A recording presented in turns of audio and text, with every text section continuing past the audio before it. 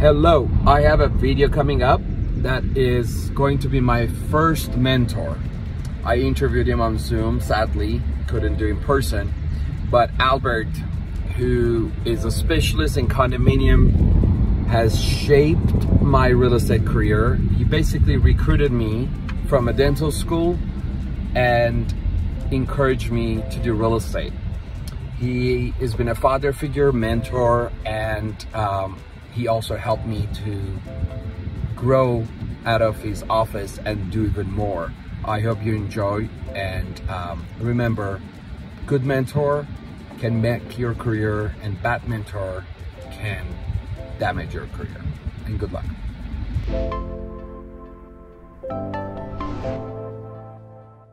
Hey guys, it's Harma, and I have someone awesome here who has been a role model, father figure, and mentor. That's Albert Babayan, and Albert is not that serious right now. He's just acting serious. So you want to say hi? I'm holding myself. Hi, everybody. I'm holding back for now. So today we're gonna make. I made a video that's gonna go launch about how to pick a mentor and how the wrong mentor can actually destroy your career or build you up, and then the elements that you have to look for when you hire a mentor. And if you want to know more about it, just the link will be below. Click on it, go to on YouTube, and please make sure you subscribe. But before you do that, I want you to know a little bit about me and Albert.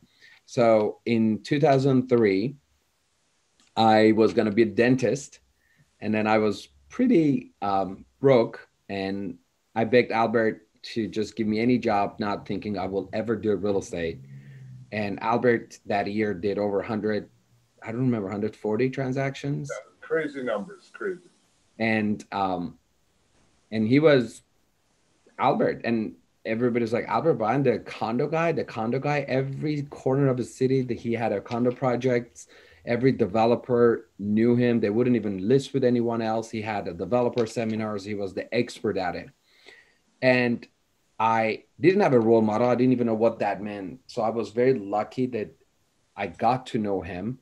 And it was a point that I shadowed him, and he used to go to Crocodile Cafe that they shut down, had the same salad, then a Perrier every single day, right? You remember it better than I do. And so I started eating the same salad, the same Perrier. The only thing is you played piano, and I was like, no way, I'm never going to learn that, and I don't want to. And I asked you one day, I said, your passion is piano, and you bought a few $100,000 piano. And I said, oh my God, why didn't you ever follow that? And you were going to Disney Concert Hall, sitting on the best seats. They had tickets every night. Tickets are so expensive, and you just bought it in advance, and you had the money to do that. You had the money to buy the piano. You had a beautiful house in Glendale Hills. And I asked you, why didn't you follow your passion in piano? You said, just because I love piano, it doesn't mean it's going to create the lifestyle I want to have my passion. So I love real estate. It's fun. It gives me, you're also an engineer, but you jumped in real estate after. And you said that now that I have the lifestyle I want, I can travel to anywhere I want, watch any concert, any music concert I like, buy the piano I want, and this is giving me that lifestyle. And that was a moment for me. I was like, oh my God, everybody says just follow your passion, and you actually have to have a passion to start. And you changed my life. I was very broke when I started. I never thought I will actually have any money to be what it is today, but you gave me a $2,000 salary, and you said, can you start? And then 4 or 5 months into it, you pulled me in the office, the same office you're sitting, and you said, and I don't know if you remember any of this. It's in the book. I remember all this. It's in the book. And you said, do you want to make more money? And I was like, oh my God, he's going to give me a raise. And I said, yeah. And you said, how much? I said, 2,500. And you're like, no, I'm talking about more money, like more. I was like, I don't know, 2,750, 3. And you said, you should just do real estate. You should not be an assistant and do more. And I was like 25,000 a month. I said, no one makes $25,000 a month. I don't know anyone. You said you can. And I got licensed, and I remember I listed 2 condos at the same seller, and then I had 3 pendings of buyers, and my commission was coming over 25. I was like shocked. And part of the video that I made is about the mentor has to believe in you when you actually doubt yourself. And the first year as a new agent, if you don't surround yourself with someone who pushes you and believes in you, you might actually get out of real estate, because this can be very discouraging business. And so, Albert, if anyone is watching this and it's new to this world, what would you say? What would you tell them? You have to be patient. You have to really want this. And you never want to work for salary. You want to create your own income. You don't want somebody else to tell you how much to make. And I saw that eye of tiger in you. You just you didn't want to give up. Anybody else, the others want to give up. You just wanted more. And I mean, I'm so proud to see where you're at. But the small influence that I had on you. But the most amazing thing to me, it's the eagerness, and you just took it to the next level, at the PhD level of this thing. And because of your personality, people love to be around you. And that's the most important thing, the attitude and wanting and not quitting and just going on and on and on. And we went through ups and downs of real estate, but look at what happened after the downtime. You came back much, much stronger than before. You're right. Yeah. And you cannot quit the first beginning of this. You just got to have the eagerness to do this.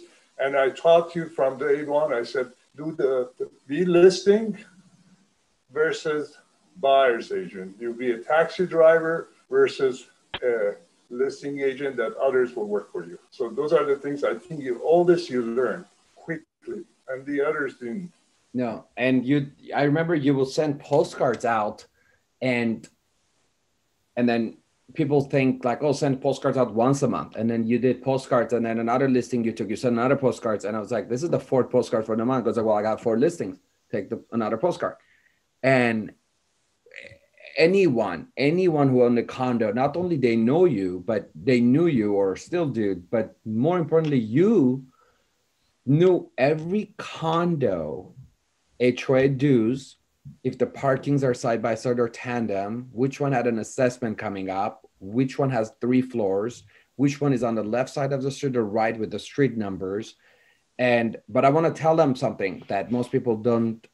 Part of the video that I made was like, you want to shadow someone who has a track record, not this person who has a knowledge or understands contract that, because I don't think you and me ever sat down and listened to the contract, but you were on the street hunting and I was just shadowing you.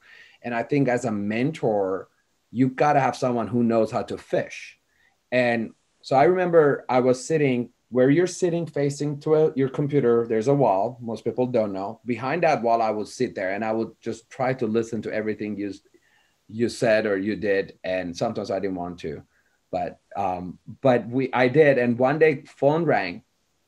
And we had sold a condo to a newlywed couple, one of your condo project. And that person said, my daughter is in escrow with you guys. And I managed the transactional part. So I knew I didn't represent them, but you did, but I knew. And because like my daughter is in escrow on Angelino, I believe in Burbank.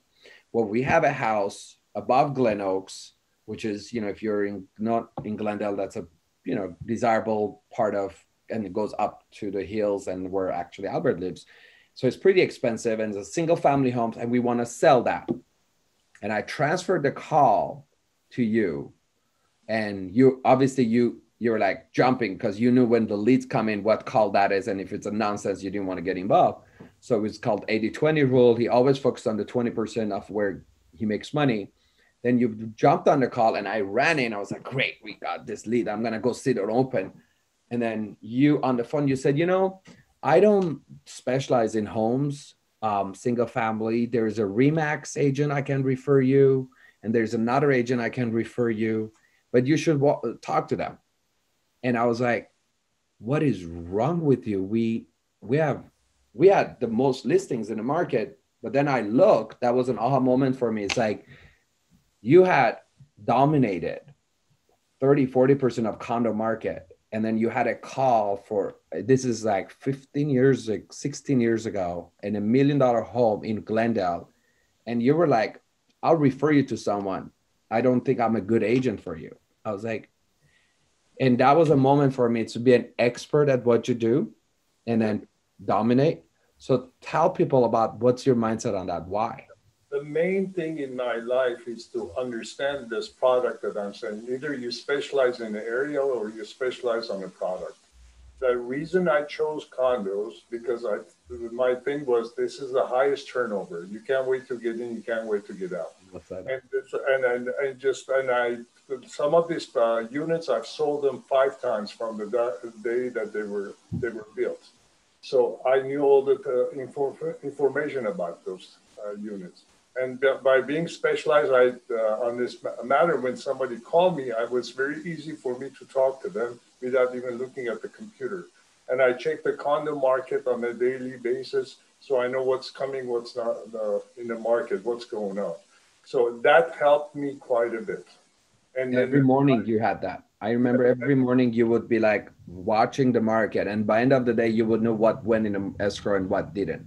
So I felt from day one to give a very comfortable feeling to the people and never worry about getting a listing or getting worried about the paycheck. I just be there for them and just to tell them the facts. And I think you do the same thing. That's why people, first they need to like you before they do business. Forget about the money part. Money comes secondary.